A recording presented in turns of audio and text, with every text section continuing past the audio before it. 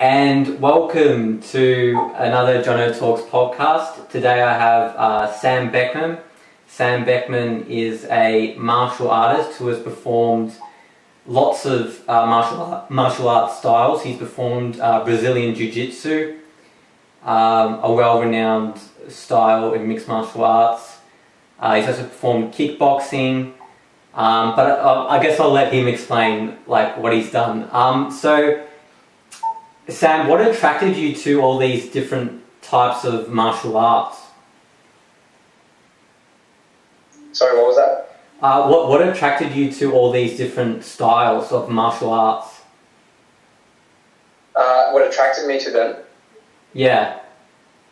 More just the diversity of them, because for someone, I believe that having a different knowledge and different concepts of martial arts will, I guess you could say, would make someone better at martial arts, I guess, and just also getting a better understanding of yourself and what you, not necessarily what you're better at, but how you can mix different forms in your own way of fighting instead of just having a specific style.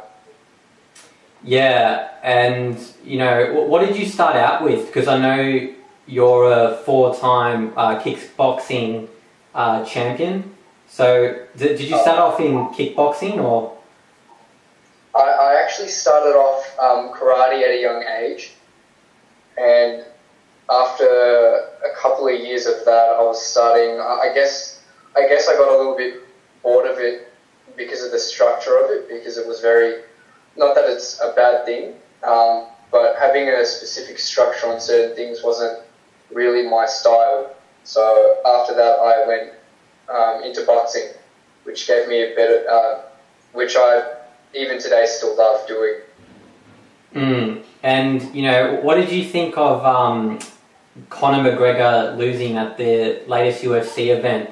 Obviously, one of his main styles is kickboxing, but he got beaten by a similar style fighter in Nate Diaz. Were you shocked when he lost?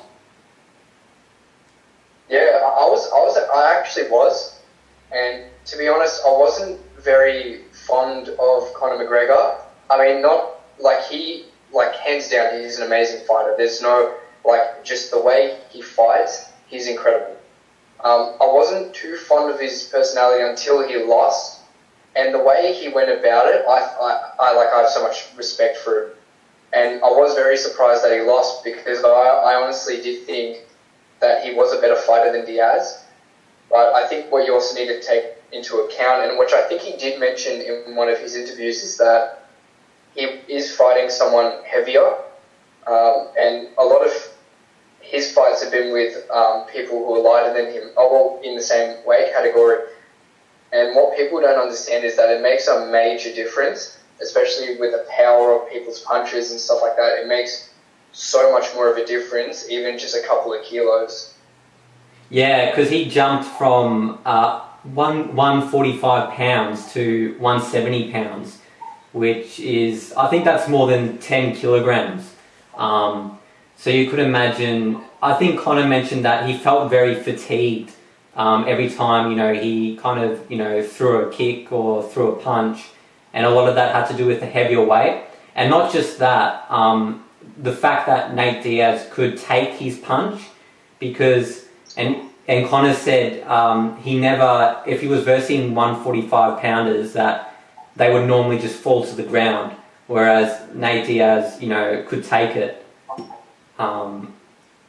So I found that very interesting during the fight, because obviously Conor had that 13-second knockout against Jose Aldo, but yeah, I mean his power. I mean Nate just seemed to just keep coming at him. Do you think? Yeah, go on. Oh no, I was just gonna say, but like you said, it is a big difference, because Nate would be used to getting punches like that where Conor wouldn't, and and especially at the weight he is, I think you were saying it would tire him out a lot more, especially, you know. And I also reckon that, like, first round, I reckon he was trying to knock him out too. Because when watching the fight, he was doing those spinning, those capoeira kicks, and that takes a lot out of you. Like, that just takes out so much of your energy, and even the overhooks and stuff. Like, just those major hits take up so much energy out of you, and I think that's what he was saying when he was getting gassed out. And then when you landed the hits, you know. Yeah, and he made that exact comment. It was a battle of energy in there, and Nate was more efficient, because he even made the comment that, yeah, when he was throwing those kicks, which looked absolutely amazing, he said it took more out of him than it did Nate, because he wasn't, he was either landing it, he was inefficient, but he also landed some shots, but it wasn't really those, like, kind of kicks he was doing. I mean, I love Conor McGregor's style, because he's a come at you fighter. He just goes at the opponent. But he's got extreme, you know, athleticism as well. Are you impressed with that as a fighter yourself? The way he can, you know, move in the octagon? And yeah, exactly. Yeah, the way and that's why I was saying that he was an amazing fighter, because his movement is incredible. Yeah, that I don't know what else to say about it. I reckon his movement is flawless. That's my opinion, though. Like, I reckon he has an amazing, you know, and then that's a major thing, being able to move, because with MMA the style is very flat-footed. So because of that wrestling background, you know, if someone tries to take you down, you can sprawl them. And that's why, like, you know, you see a lot of fighters flat-footed, which means, you know, they can't move as much. So when you see someone like Holly Holm or Conor McGregor, the way they move, it's like, wow, you know. Yeah, the footwork plays, you know, a major key, especially in boxing.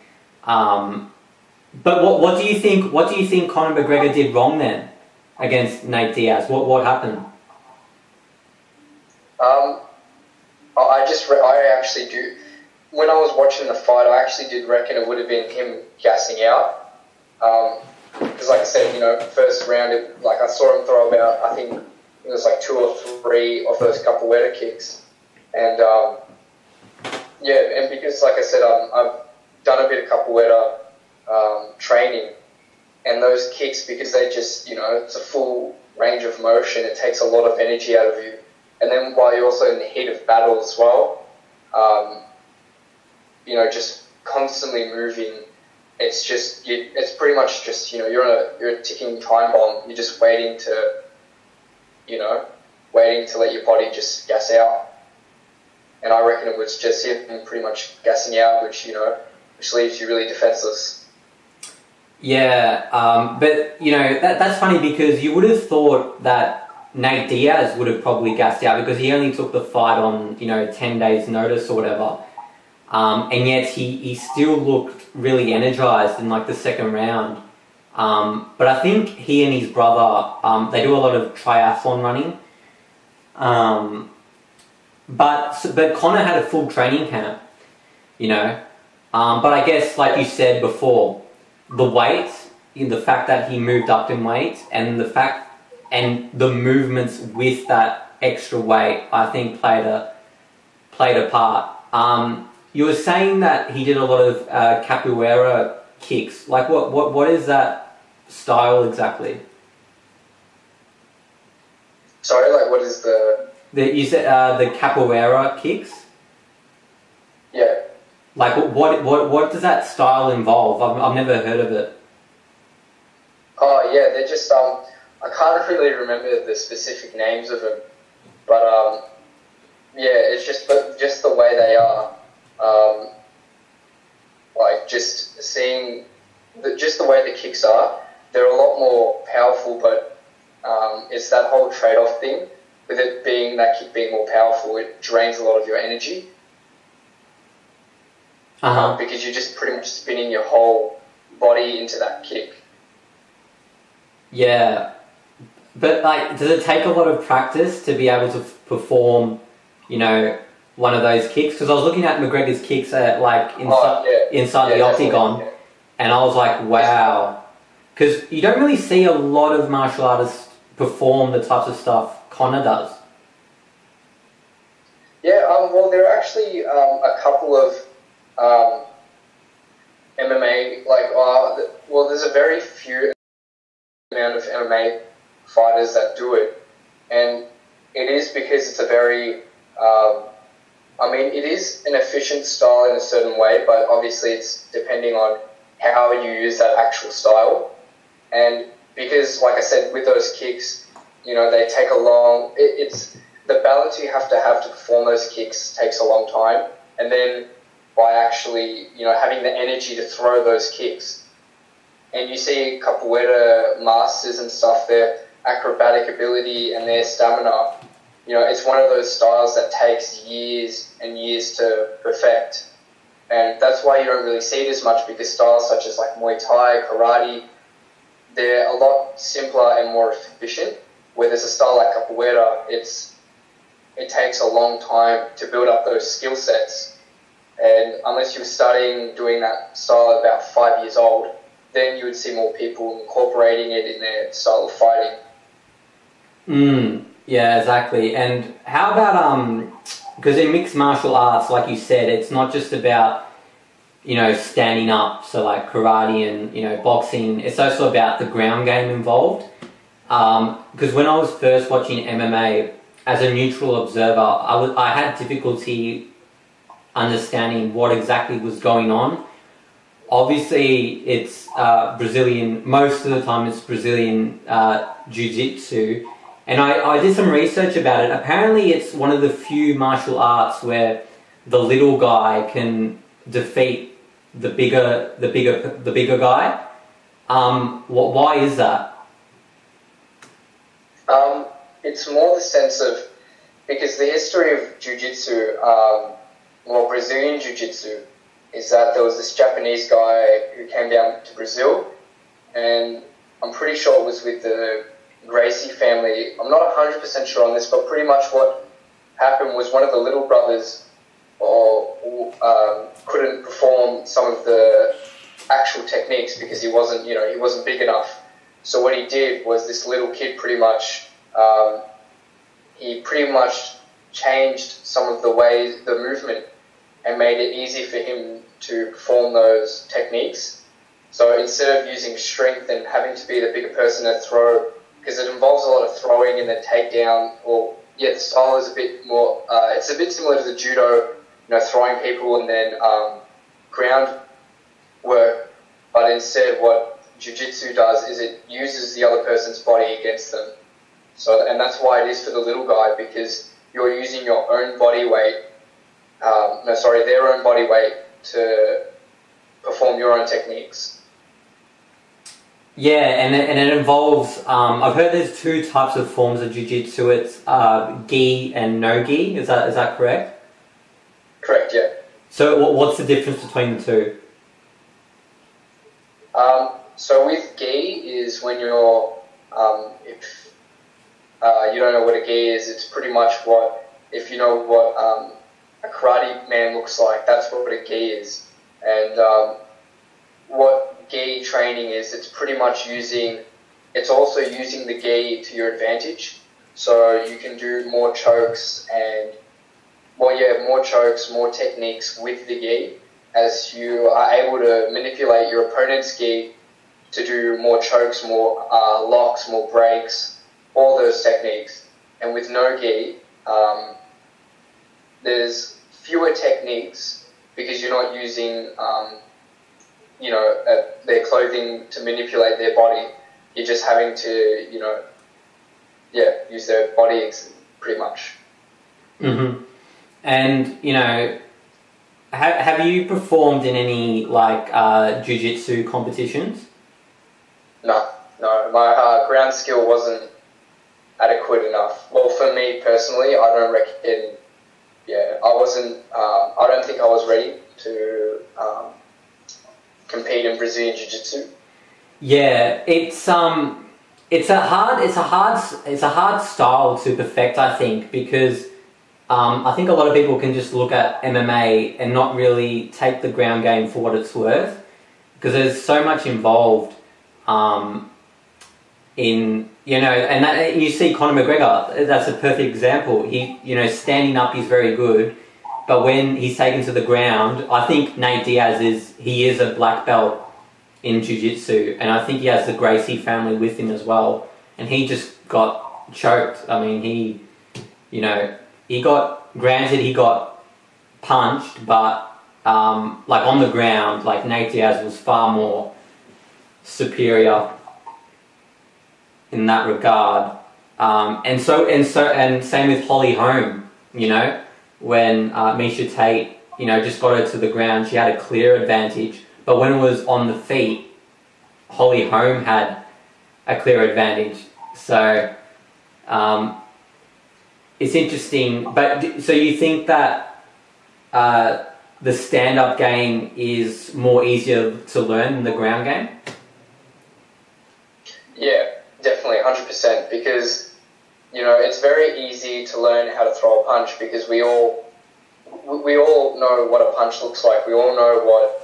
You know, we all know I mean, in terms of, you know, like, it's very easy to throw a punch because we all know what it looks like. So when you look in any kind of, you know, even movies or TV shows, like, you know, we all know what a punch looks like. So when we throw a punch, it's a bit like, you know, for someone, just the average Joe, you know, it won't be an efficient punch.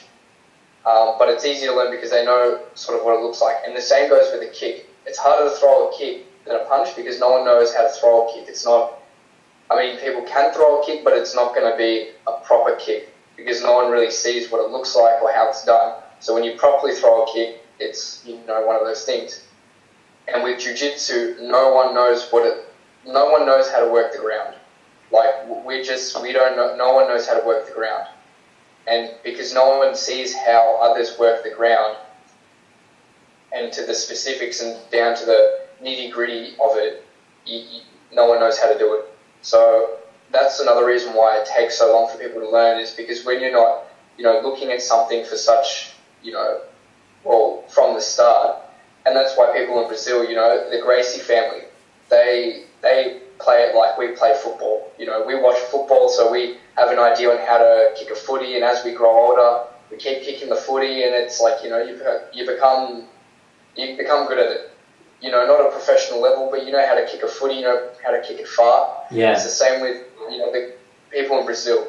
You know, instead of footy, it's jiu-jitsu. You know, they know how to work the ground, and it just becomes second nature to them. Mm-hmm. You know, same for people in Thailand. You know, Muay Thai is a religion to them, just like footy is a religion to us, you know. They start as kids and then they take it into their adulthood, and, you know, and everyone there's a fighter. Yeah, especially, exactly, because there's so many great Brazilian fighters, you know, in mixed martial arts. You have Jose Aldo, Rafael dos Anjos as well. Who else is there? There's Anderson Silva, obviously. Lyoto Machida as well, one of the classics. Lyoto Machida, yes. Vanderlei Silva. The list goes on and on. But Anderson Silva, I guess, is a little bit of an exception to the traditional Brazilian Jiu-Jitsu. I mean, his main strength would probably be Muay Thai. Sorry. Yeah. And some of the things he performed in the octagon were absolutely outstanding. You know, when he would get them in the clinch, and he would just start rocking these knees into the opponent's head. I was like, oh wow, he's so masterful. But he lost against Bisping. Did you hear about that? Did I hear about that? Yeah, he lost against Bisping, Michael. No, I actually didn't see it. No. Oh, okay. But did you know he had the long layoff? Or he got tested positive for performance-enhancing drugs. Oh, okay, yeah. And then wait, no, I think I actually did see something about that. Yeah, and that's one of the topics I wanted to ask you about. like performance enhancing drugs in fighting. Even though I'd suggest not, have you ever encountered an opponent or just someone you know who you had an inkling that they might have been on performance enhancing drugs? Or well, the funny thing about that is like it is. I believe it's a detrimental thing. Like it's a horrible thing to do because, like many other MMA fighters have said, and I think GSP and Ronda Rousey said it as well. I think I'm not 100% sure if she said it, but it's literally like bringing a weapon into the fight because you're enhancing your body beyond your limits, and because you can do that, I mean, there'll be two guys, and if they're at this level, like the same level, someone's taking enhancing drugs, they're pretty much that one step above them, and it's literally like bringing a hammer into the fight. I mean, sure, you could probably knock out the guy, but you know he's got something, on his side. And also another thing about the drugs, I think there was that other fighter, and I can't remember who it was, which I think is a bit stupid, is that he was caught smoking weed, and then he was suspended to fight in the UFC, which I think is stupid because, yes, it's a drug, but it's not a performance-enhancing drug. It's not something that will benefit you in the octagon. It's not going to affect you in any way. I mean, yeah, if anything, it may make you worse. I'm not saying it does, I'm just saying. But for something that's not going to affect your performance in the octagon in a beneficial way, which will make you fight 10 times better, I think that was absolutely stupid on their behalf because, you've pretty much suspended someone, and then I'm pretty sure there are other people who are actually on the drugs that have gotten away with it for so long, such as, what's his name? He's a big dude. He used to fight in K1, I think. yeah, I wouldn't know. I'm just trying to think. I can't really remember his name. But could I just interrupt you there for a second? Yeah, sure, of course, yeah. I know the fighter you're talking about. It's Nick Diaz. So he got suspended for smoking marijuana in the same match. In the same match, he was versing Anderson Silva, who got tested for steroids. So it was kind of a little ironic. But no, I mean, he got a 5-year suspension for marijuana, and Anderson Silva got a year's suspension for steroids. I mean, talk about double standards. I mean, it's a bit ridiculous. Exactly. Yeah. Yeah, no, exactly. And then that's the thing. It's stupid because, like something like steroids, and look, the misconception with steroids is that it's not something that makes you big. Steroids is something that helps with your recovery and allows you to work harder. And that's the thing. And because, with Anderson Silva on steroids, it allows him to train harder and then recover quicker. So just say if he's training 6 days a week, he's able to train so much more harder in those weeks, on those days, because, his recovery time, he's able to recover more and then he's able to work harder. So it's, it's the same concept of bringing a weapon into the fight because you're allowing yourself to be a lot better than what you should be.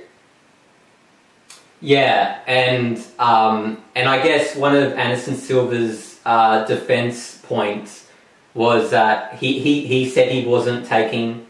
I think it's important to say that because he says he's not guilty. We'll just say allegedly took performance enhancing drugs, but he said he made an excuse and said it was like a medicine supplement he got from a friend, which there was some a lot of people believed it, but I mean it's kind of hard when you have the legacy he has to admit to performance enhancing drugs, and that's why I say allegedly because we don't know. But like what you said about steroids, because mixed martial arts, you have so many styles, as we've been talking about before, Jiu-Jitsu, Muay Thai, boxing, whatever.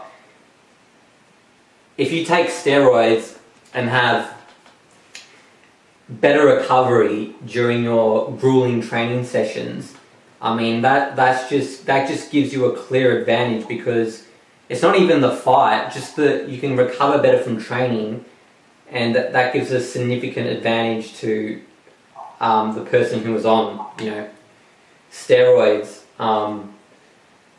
Has it ever been something that you've considered taking before? That I've considered taking? Yeah. To be honest, because I've been wanting to take, the fight game seriously and stuff. And look, I would never in my life take steroids. I would never take any performance enhancing drugs. And I guess that's easy to say because I'm not, in the actual industry. But I think it's also like the moral sense. Like I don't believe in drugs. I've never touched a drug in my life, so I wouldn't see why I need to. But I can definitely understand why, because the thing is, I know what it's like to train, 5 days a week and stuff like that, and I work full time. So in between work and the training, your body is so drained of energy that the next time you come in for training, you can't train as hard because, through all the days you've been training, you don't get enough rest. And, with fighters and stuff, because they're most likely training 6 days a week, maybe even more, it would at least be 6 days a week, 5-6 days a week. And you can understand why they would, because, you're so drained and you're getting prepped for this fight and you want to train at your utmost ability, you want to perform as best as you can. So I can understand why they would, but I'd never do it. It's just me though. Yeah, I mean, it goes against the martial arts, code, I guess, because the whole point of martial arts is,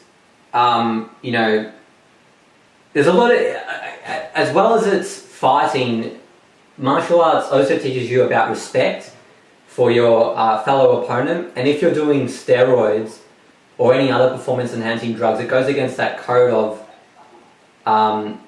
like you said, there's just that moral responsibility, not just to yourself, but to your opponent. Not having, like you termed it as a sledgehammer, having a sledgehammer in the ring or the octagon, and yeah, it makes me question. But like you said, I mean, if these athletes at the elite level are working out 5-6 days a week, I could definitely see how they would be tempted to do it, especially when huge money is on the line. And it's fair to say, I mean, a lot of UFC fighters have been caught on steroids. Like to name names, Anderson Silva, although he admits he didn't do anything. There was Alistair Overeem, I remember now, it was him. Oh, Alistair Overeem, yeah, he's still in the UFC. But he got suspended, didn't he? Sorry? He got suspended? Yeah, he was another person though, I'm pretty sure. Yeah, but the point is that it seems to be like quite a few people seem to be doing steroids in the fight game. I mean, a lot of people have been caught, especially in MMA, but that's not that. It's the same with any other sport, really. I mean, you can trace. I mean, Lance Armstrong in the Tour de France. That's another example, but from a different sport. So it's always going to be there, but especially with martial arts, like you said, that moral responsibility to respect your opponent makes you just consider why they take drugs in the first place. But so you've never, but like when you're fighting, have you ever encountered someone who you thought, oh, this person must be on performance enhancing drugs? or at your level, is it just not like a thing to like? I don't think it really is. I mean, it's pretty pointless because there'd be no benefit out of it. I mean, for me, I'm only an amateur fighter, so it's a bit pointless because the whole point of it, I reckon, is just for the experience. And look, some people don't even do amateur, like they'll go from training to pro. And I'm only really doing it just for the experience. So if I do go into pro level, at least I know and have an idea on what I'm getting into because it's, I mean, yeah, it'd be pointless because, like I said, you're only fighting amateurs and look, they're only people that train, they're probably, 4 or 5 days a week, but they're not, they've got other commitments to do and, and they probably don't, it's just an amateur fight. It's not something to take, it's something you take seriously, but it's not something majorly. I take it more as a learning experience, just something to get used to the crowd, used to the ring, used to the way I fight in the ring, and that's about it. Yeah, so it'd be pretty pointless to take steroids because then I'm not actually getting the most benefits myself. Yeah, because in amateur fighting, it's not about winning.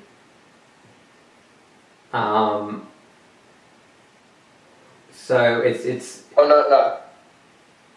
Yeah, so it's more about getting the best out of yourself. Sorry? It's more about, at amateur level, it's more about getting the best out of yourself as opposed to winning. Yeah, exactly. And even like what the Chinese say with Kung Fu, it's they say it's Kung Fu is an art of everything. So it's more just being a master of, your specific trait. And that's exactly what I believe, my martial arts is to me, is being the best that I can be with that sport or with that style of fighting, that I can perfect my own style itself. Yeah, and that's the principle, like you said, George St. Pierre adopted, not trying to become the best ever, but to say, I want to become the best that I can be. And I think that's an awesome philosophy to have because it gets the very best out of yourself. How about yourself though? Like what started out martial arts for you? Because a lot of it seems to be based on, like with MMA fighters, just wanting to learn how to defend themselves. So for instance, George St. Pierre, he was bullied, so he learned how to do mixed martial arts, and he became, probably one of the most fearsome people on the planet, so to speak. Then you have Nick Diaz, who grew up in Stockton, which apparently is a hard place to grow up in. Mike Tyson. So like why did you start off in mixed martial arts? To be honest, I've always been very fond of martial arts, and because my background, my family, they always did karate, and because I was always into martial arts, so I did karate, and it didn't feel right. I wasn't. So then I went to boxing because boxing allowed me to grow at my rate, I guess. It allowed me to do things at my rate, so I could go as fast and slow as I want with certain things. I could control that, and I could control the way I fought and the style of hooks, my jabs, the way I moved my body. I could control that, and then because the MMA, I started seeing all the MMA scene, and I started liking how it wasn't just stand up, it was groundwork, and something that is quite underrated. So I found a place where I used to do karate. I started doing MMA there just as a recreational thing, and I started enjoying it, and then I kept getting into it. So it was more like I've always been into martial arts ever since I was born. Like it's just always been there. I was always into all that kind of stuff, but it was more finding what I really enjoyed. And look, I'll be honest, I prefer boxing out of all of it. I reckon boxing was just probably my favourite. Just the, I don't know, just the way boxing is, I love it for how it is. And I love MMA too. And I love how people incorporate the boxing game into it because it's very, it's a very efficient sport. Yeah, especially, like, are there any, like, idols in the boxing scene that you really like? So obviously, a couple that springs to mind, Muhammad Ali. And you talked about footwork before. I mean, Muhammad Ali's footwork was absolutely phenomenal. I mean, if you wanted to see someone move really well in the ring, watch Muhammad Ali in his prime. Pretty special. Yeah. But like, so who were some like boxing athletes that you liked? Well, growing up, I never really followed the whole boxing thing or any real fight sport of that matter. I mean, I did see Muhammad Ali as a great fighter because, like I said, the way he moves and stuff, and that's the same with Floyd Mayweather. I mean, he moves, and that's why he moves really well, and that's why he's great at boxing. That's why he's never lost a fight. But in terms of idols, Bruce Lee was probably my favorite, just because he was the one who took.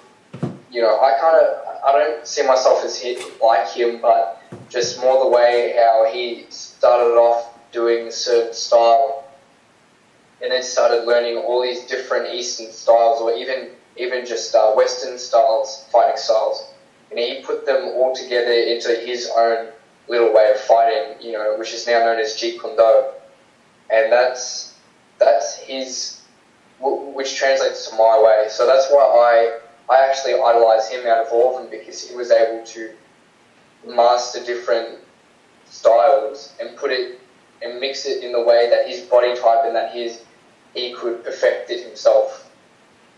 And if you look at other people who do Jeet Kune Do as itself, they can never pull it off the way he does.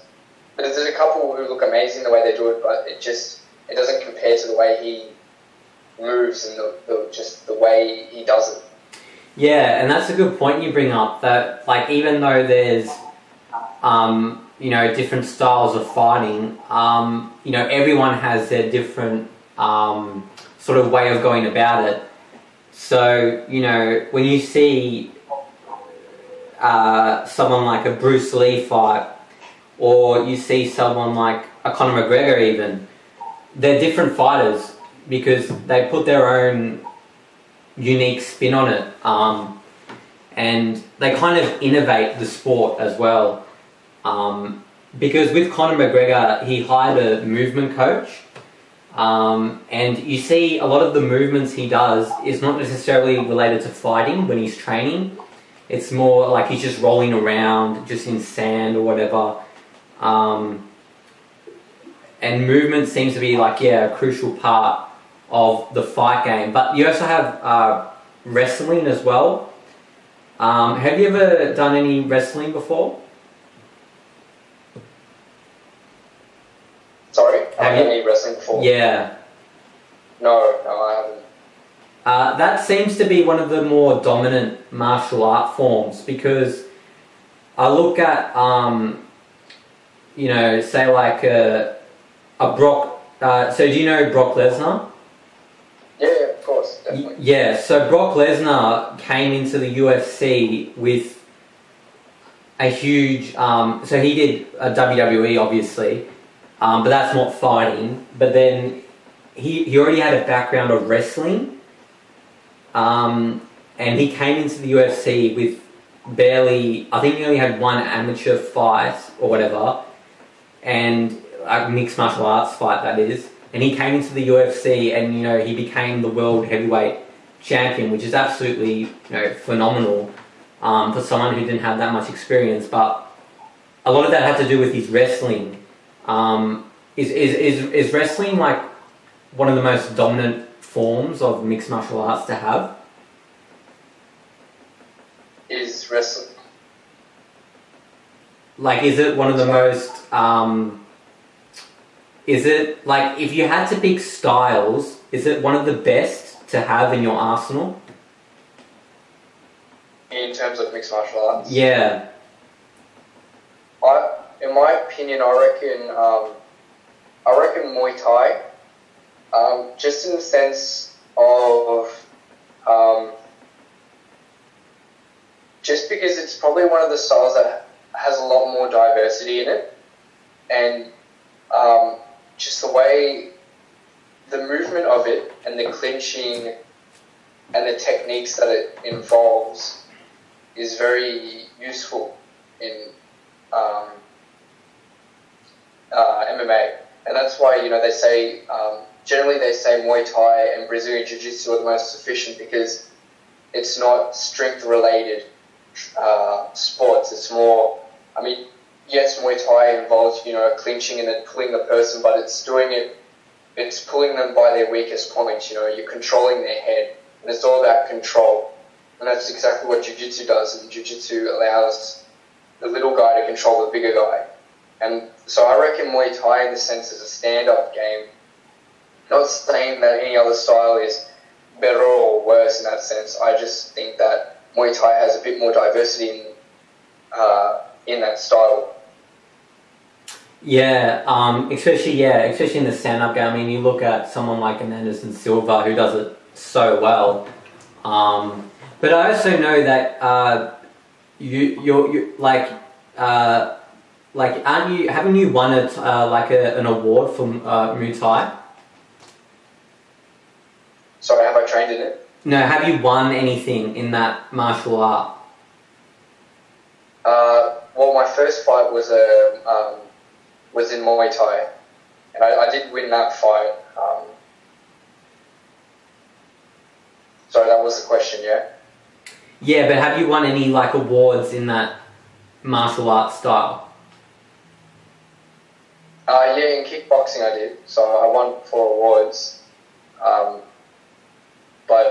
So 3 of them was kickboxing. The first one was Muay Thai. But that was my very first fight. So I was competing against someone at my level as well, and that's why. And because like Muay Thai is another diverse style, it's I wanted to step back a little bit and just train a bit more before I got into another Thai fight. Yeah. Do you have any fights on YouTube? Because if you do, I'll put it in the YouTube bio. Oh no, I don't really have anything on YouTube. Oh, okay. But don't you have haven't you got like a few videos on social media? I've got a little bit on my phone, I guess. But I think I might have a video on Facebook. I'm not 100% sure. Yeah. No, that's alright. That's alright. I was just wondering. So yeah, and what did you, first of all and last of all, like, what did you think of Ronda Rousey losing to Holly Holm in Melbourne? Obviously, it was a shock, upset. Were you expecting that Holly Holm would defeat Ronda Rousey? I wasn't expecting it. I was hoping that Holly Holm would beat Ronda Rousey. I'm not a very big fan of Ronda Rousey, just because of the,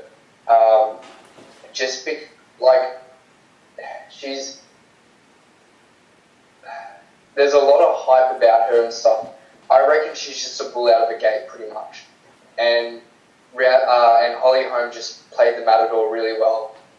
And the thing is, another thing about, Rousey is that, I mean, yeah, it was a shock, but I'm glad it happened because now she's like, it's like, the way Rousey treated other fighters before the hype, I mean, she treated them with disrespect, and that's not what martial arts is about. I mean, even Conor McGregor, after his loss, and I think he even said in one of his interviews, he will treat, that's his personality, and the way he treated his defeat was you know, he treated it like a true martial artist. You accept your defeat and you try and come back stronger.